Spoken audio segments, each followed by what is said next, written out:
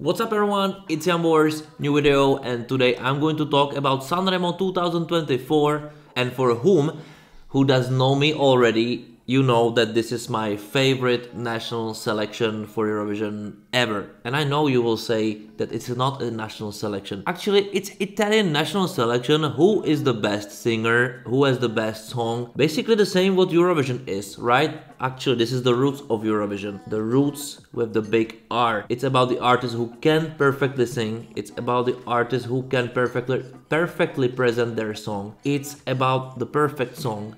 And it's about the strongest of the industry of this year. And this is fascinating because no one can really match Italy in this. No one has such strong selection. No one has such strong artists in general. Like if I take the quantity, you know, in national selection normally you have like 2, 3, maybe 4 if you're very lucky, like very strong artists.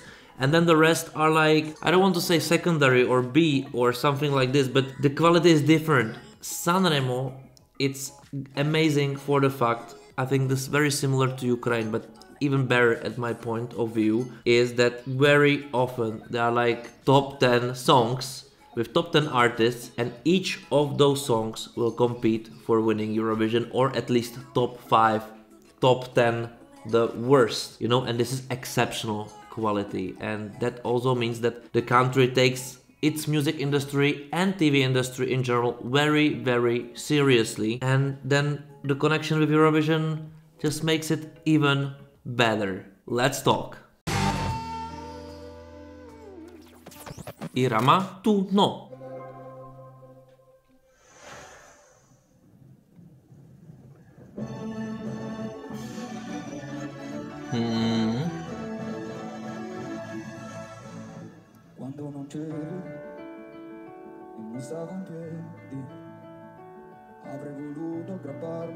He's amazingly charismatic. He plays with his visage and sings perfectly, you know.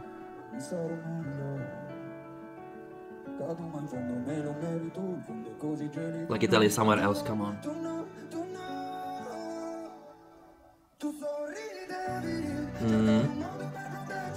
So this is the first impactful song, really.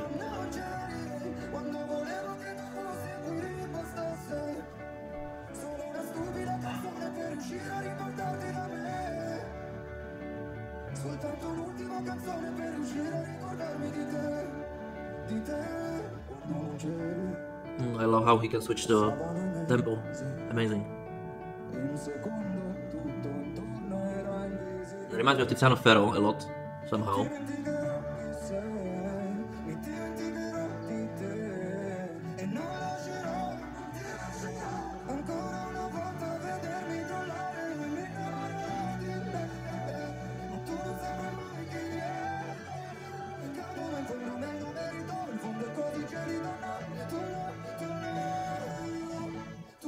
Amazing, amazing.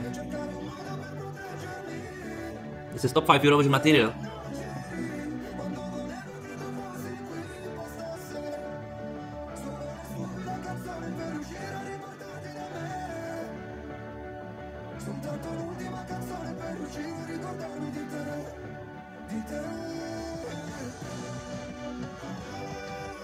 And he don't stop singing all the time. And he still keeps the tempo. It's not easy at all.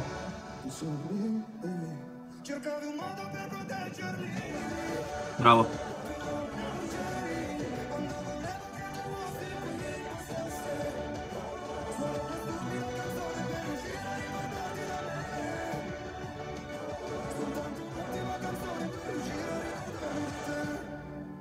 Good. It works. It has exactly the stop where it should have. It works. There is nothing to say about it. Only what could not work in this matter, in this song with Irama, is that you're just not fan of such ballads. Then of course you won't like it. But if you are open to like it, or if you're even a fan of such a genre, you would love it, because it gradates slowly but all the time up. His life performance. It's outstanding. Also, how visually he sells the song, you feel that he lives with what he sings naturally. It doesn't feel acted. Even if maybe it's, and probably it somehow partly is, but it feels real. And this realness, also realness in his voice, it's just another layer in already brilliant song. It's flawless. The song itself has no weakness. It's only a matter if you like the genre or not. It's also strong. I really had a lot to do not to fall into it, to cry or whatsoever, because it has this power, and it also doesn't feel that long. At some point you're part of the story. Life. Amazing. Amazing. Irama. Well, and that's it. If you have anything else to say, write me in the comments below. If you would like me to do whatever differently, write me in the comments below. And also, don't forget to check my other videos or last year's Sanremo videos, which I was doing. And yeah, thank you for watching, guys. See you next time. Don't forget to subscribe to the channel. Don't forget to like this video. Don't forget to ring the notification bell. Don't forget to buy me a coffee. And also, no, there's nothing also. I already said everything. Thank you for watching. Bye. And that's it.